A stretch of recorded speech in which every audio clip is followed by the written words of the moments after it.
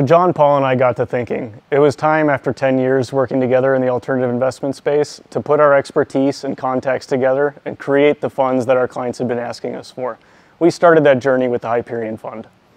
The Hyperion Fund is an alternative, actively traded investment. More specifically, we take risk-managed positions in the S&P 500.